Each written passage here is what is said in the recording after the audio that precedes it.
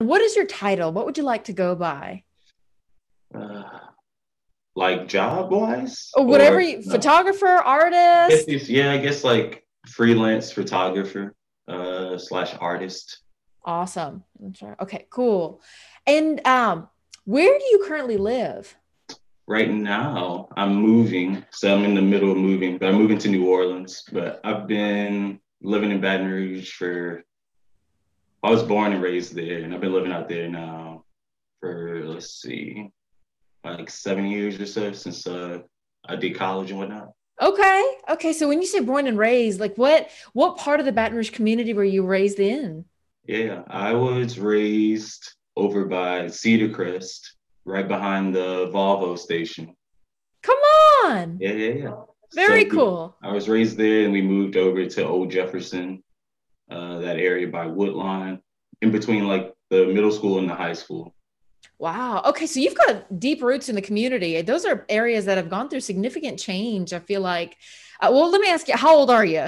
Yeah, 28. 28. Okay. So then you've kind of seen the shift in how these neighborhoods are changing little by little and vastly at the same time. But I love, while reading some of the stories on your website, that part of the work that you do is largely rooted in community, not only the community you're raised in, but you can see how how a community is viewed not only from someone who lives within it, but someone from the outside too. Can you talk a little bit about how you view your own community?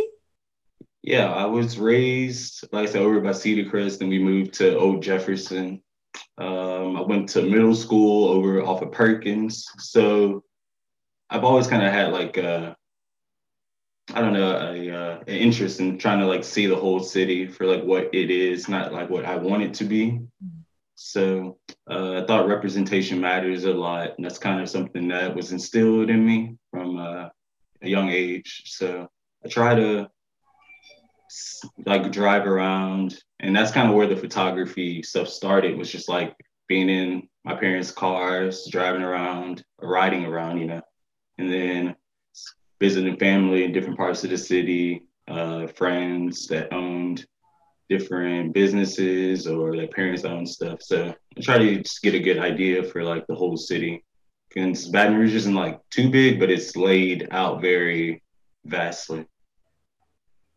Yeah. And when you first got into photography and you're driving around and seeing the landscape, the community through your eyes, um, I mean, your photos are so striking because we see it through your lens, right? But what do you notice first when driving through a community? What types of businesses are you looking for? Yeah, uh, I first started off doing like live music photography, and that was a good field to kind of get me comfortable photographing like a lot of different lightings, kind of interacting with people in the community. And then that kind of stemmed over to the street photography stuff when I started to kind of get a better idea of what I wanted to do the projects about. I moved from like one part of mid city to the other part of mid city, and then that like kind of made me take a step back in a way and kind of look at like accessibility and how close you are in proximity to um, things that people go to every day. So from that, I was kind of driving around in, I guess like mostly it started off in like mid city in the North Baton Rouge. I tried to find different local businesses that I felt like weren't um, as known if you lived like in the other part of the city. So I know, so like since Baton Rouge is kind of like laid out very vastly, it's kind of you can kind of get comfortable staying in one little area and you don't venture out. So I figured like with my photography, people already if they were following me, they had the interest to kind of see stuff like you said through my lens. So when I'm in those areas, I'm kind of just like taking my time, driving around it, kind of getting a feel for like how people interact with the businesses throughout the day. And then that kind of gave me an idea of like when I could go photograph certain areas, depending on like how busy they were. Yeah. And I love all of your Food Mart series because You know, you can drive through to any part of town. You can drive down Florida and not think twice about a food mart and where it's located until you really stop and look at one of your pictures and you go to see just how you start noticing those little details. At least I did, like what they sell, how many people are there, what are they going for? Are their needs being met there? Like there's so many things that make you think when you actually sit there and look at one of your photos. I think a lot of, well, I'm glad like the subtleties kind of stand out, like the nuances. I think, especially being like a Black photographer, I try to focus more on like the nuances of like being Black or my personality, and then also like different people in the community and those businesses too. So when I first started to photograph the food marts, it was kind of I was like, is this a good idea? Like, if I photograph this, will people understand like the point of like why I'm photographing them? And I think the more I got comfortable photographing them, the easier it got to kind of relax and then photograph this stuff the right way. So, like you said, a lot of the different businesses I'll go to and photograph, they have a lot of signage that's like very colorful and eye catching. They'll have different window displays. If you go into the stores, they're kind of like laid out pretty similarly, but then you kind of notice like that like the Asian supermarket in Florida is gonna be totally different than like a more like convenient style like Asian supermarket. So the one in Florida in particular that I just mentioned, that one's got like you can go buy a whole duck in there. You can buy, like different like uh produce or different types of like poultry and things like that you wouldn't normally be able to get unless you go to like a Whole Foods or something like that. But I think it's important to kind of focus more on like contributing to like the local economy than like shopping at some of the bigger stores. And that's when the pandemic happened, that kind of heightened the photography, I think, and it got people on their phones more rather than like going around interacting with spaces. And then I think people were able to kind of, the photos started to resonate more and the businesses started to resonate more. And people started pushing that whole like shop local experience more. So I think that kind of helped my photography. It's kind of like right place, right time. Mm-hmm.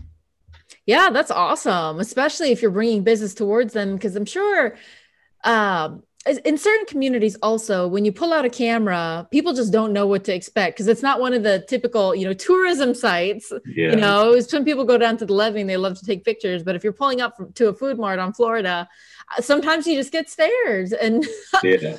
I wonder if people are thinking, well, what's so special about this place that makes him want to take a picture? Yeah, when I first started to do the photos, I guess just like from my personality, I'm kind of like a extrovert introvert. So for me, it was like I would get to a space and then I would realize like, oh man, people are like looking at me more than what they should.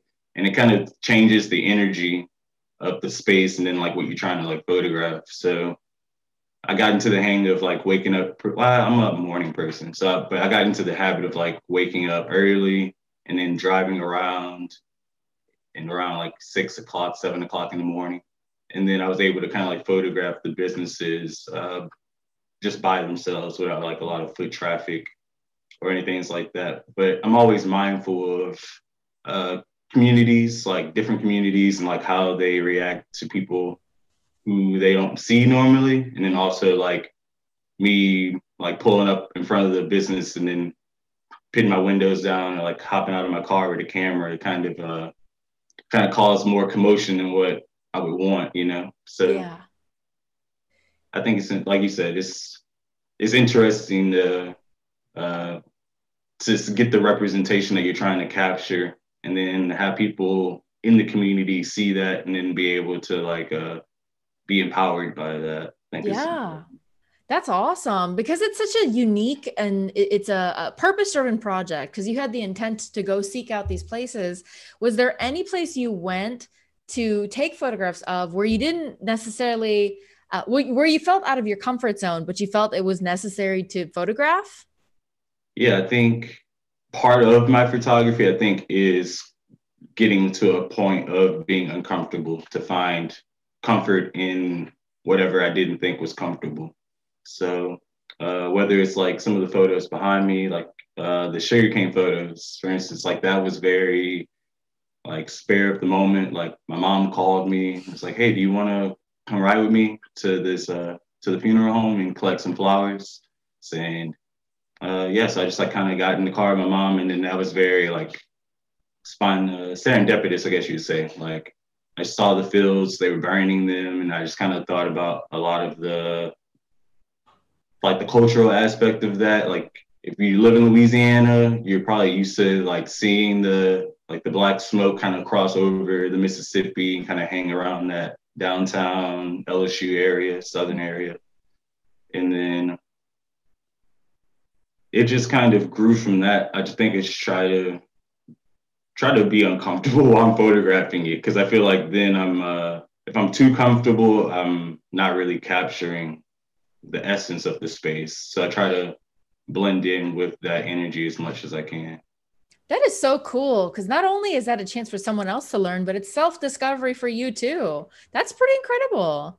I think I learned that from honestly like probably meditation. Just like Mm. I got into that when I was like 15, I'm 28 now. Most of these photos that I've been doing in the past like 2 or 3 years in particular,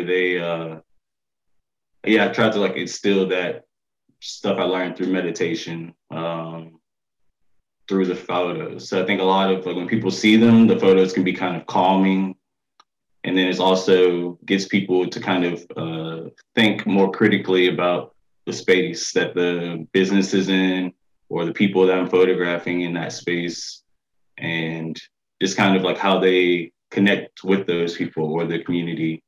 And a lot of these businesses can be like cultural hubs for catching up with people that you don't see every day, or just kind of figuring out what's happening in that part of the community. That's awesome. That is actually really cool. And I hope people are able to see that and identify with that through your work. In terms of the photos behind you, I think that's how I first found you. Someone had posted your sugarcane photo, or I think the library had posted about your exhibit. And we'll talk about that in just a moment because that is just so cool. But with this sugarcane burning photo, did you say they were taken in Bush, Louisiana, or Kemah?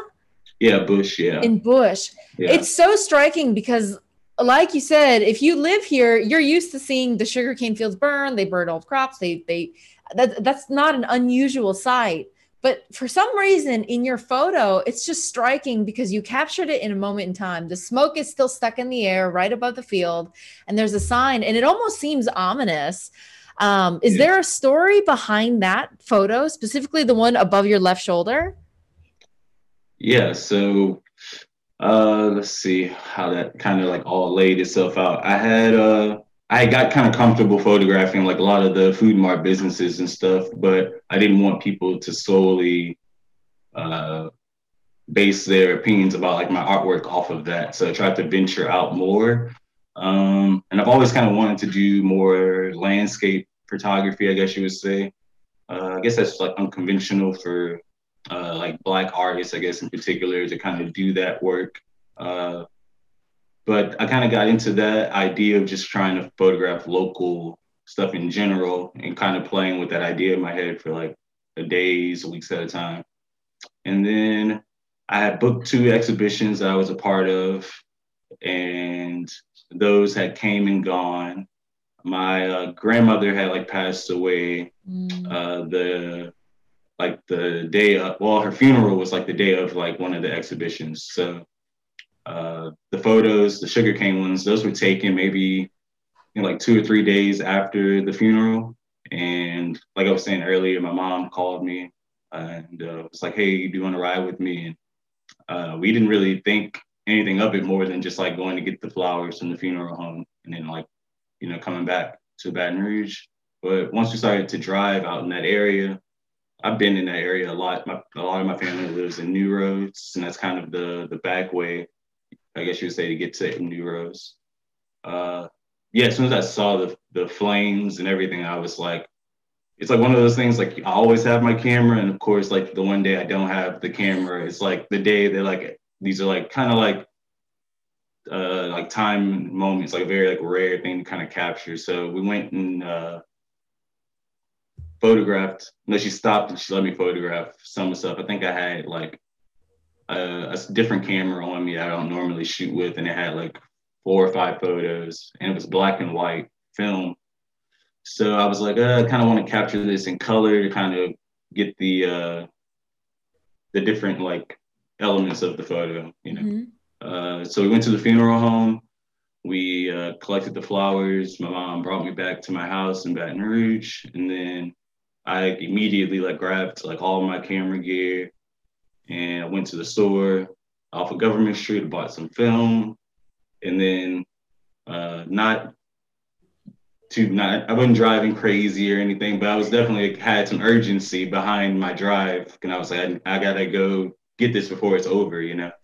And I got kind of lucky, I guess you would say, because they were still burning, the fields were still burning, and this was maybe like 2 or 3 hours after I had saw them initially. So I just kind of drove to different spots around the fields, and then that's how I got like most of the images. The one with the sign in particular, a lot of the photos I do, they'll kind of be at like weird areas to stop and photograph. So I had to kind of like drive around the area a couple of times to kind of get an idea of like how the traffic was flowing. And then I just kind of stopped my car in the middle of the road. And that's like not the safest thing to do. No one was on the road besides me. But I stopped there because I figured that was like a very powerful image to kind of get the sugarcane sign Mm-hmm. in front of like the fields burning with the truck in the background with the flames kind of looked like they were like almost like right on top of the truck. And Yeah. kind of how I remember when I took the photo and I snapped a few at different I did like one vertical, one horizontal, and I was like I had like chills, and I was like, oh, this is it. These like really great photos. And I went to another spot and kind of walked into the field a little bit there, and it was like kind of surreal, I guess, to say, because like I said, my grandmother had just passed away. I just had some of the bigger exhibitions in my life, and then that was happening. So I kind of felt like that was her kind of looking over me and kind of being like, capture these photos. These will resonate for a while. And then that's how that happened. I think you mentioned the library stuff, Yeah. but that kind of led to the exhibition at the library. How did the library find out about your work or about you? How did that all come about? I well, I guess like firstly, like I am like a big fan of libraries. Kind of like when I was a kid, that was like one of my favorite places to go, the Jones Creek Library. But I lived over by Mid City by Goodwood, and after I had taken the photos, I was trying to figure out I guess like marketing, I guess you'd say, but I also wanted to display them. And I kind of figured it would be harder for me to kind of just like walk into a gallery or a museum in Baton Rouge and just be like, hey, do you want to exhibit these photos I have? That's not really how that goes.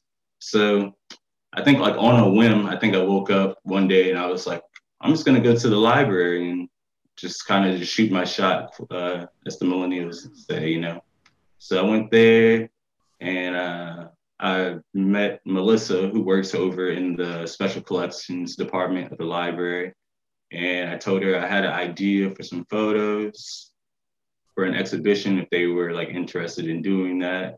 And so she took some time to sit down with me. I showed her the few of the sugarcane photos and she liked them a lot. And she was like, oh yeah, these are really good. I think we would like be interested in exhibiting them. And I was like, well, I'm gonna follow my intuition a little bit more now. And I guess like I got comfortable with that. And then I was like, well, since I've got you here, I've got these like food desert, like food mart photos of businesses in North Baton Rouge. And I showed her those and she was like more excited about those than the sugarcane photos. And I thought it was going to be kind of like the opposite of that. But she was like, oh, this is exactly what we're like looking for to exhibit.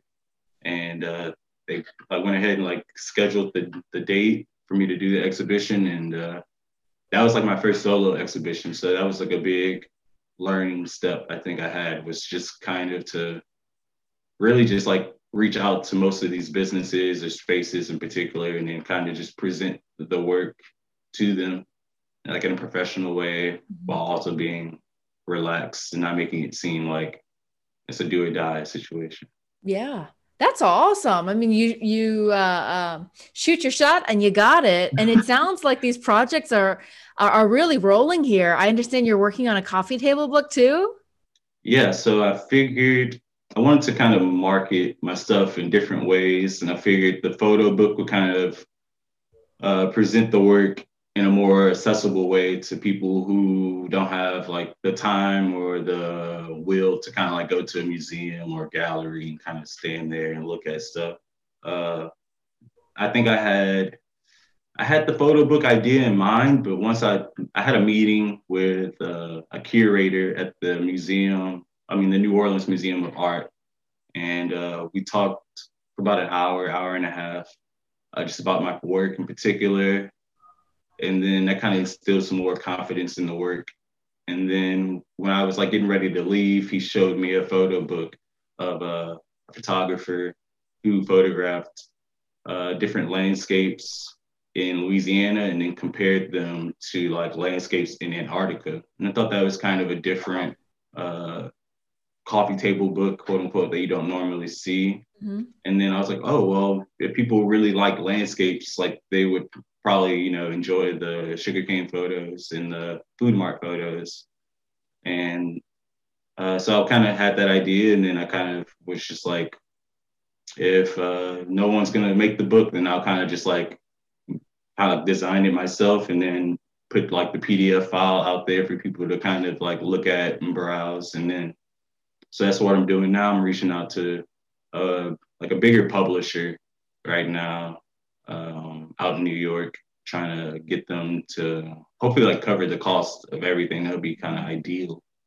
Uh, but yeah, I think the sugarcane photos and the food mart photos, I think they'll resonate with people that live here, and then also just people who are interested in seeing like different types of like landscapes that are quote unquote like unconventional Mhm. because of like the flames and uh, the agricultural like impact of that, and then also like the food mart photos, how they're shot, and everything's on film, so that kind of adds like an extra element to it. There's like more grain to the photos, or like how film and lighting react together versus like shooting stuff on digital. Mhm. So I thought that with all those different like nuances, kind of like what I was saying in the beginning of the meeting, kind of like just tying all that into the book itself. And yeah, I'm really excited about that. I think it'll be different. I had reached out to some of my mentors, and they were like asking for some advice about how I should do this, and they were like, "Bruce, you're kind of farther along than what we were, so you're kind of like teaching us how to maneuver in certain fields." That's awesome. I mean, you're creating opportunities for yourself, and I think that is fantastic. And for people who are watching this who want to see more of your work or even put in a pre-order for the book, where can they go? Yeah, so you can always follow my work. If you have Facebook, I have a Facebook page with all my photos on there. I normally post a good bit of photos. Usually I try to post like 2 to 4 a day. So that can be found on my Facebook page. That's BQW Photography. And my footwork can also be found on Instagram at that same name, BQW Photography, or you can type my name in, Bruce Q Williams. Uh, and I also have a website, and that website's bqwphotography.myportfolio.com. Very cool. Well, I look forward to seeing how it all comes together, but so proud of you and what you're doing and showcasing not only North Baton Rouge, but really our entire community. That's wonderful. Yeah, thanks. I try to, the older I get, the more I'm like, I should expand the work outside of Baton Rouge. So yeah, the past like 6 months or so, I've been photographing just like different areas in Louisiana in particular. So a lot of more stuff in New Orleans, and then like the surrounding areas of like New Orleans and Baton Rouge. Cool. Well, I look forward to it. Thanks for chatting today to kind of explain and just give like a explanation of what you're doing and your background to this point. That's really awesome. Yeah, and I guess I would just say for anyone who's like interested in kind of being a artist, to kind of just like believe in yourself, and as like one of these like workshop people told me to kind of just like ask, and then ask more, and then eventually like the squeaky wheel gets the oil. So yeah, just kind of just be confident in what you're doing, and always try to like learn more. That's like my big thing. So I yeah, love thank that. you for taking the time to do the interview. Oh gosh, that's awesome. It's a big part of our community and I can't wait to see the success from here on out. Thank you. Yeah. We'll Yeah. work on it soon. Absolutely.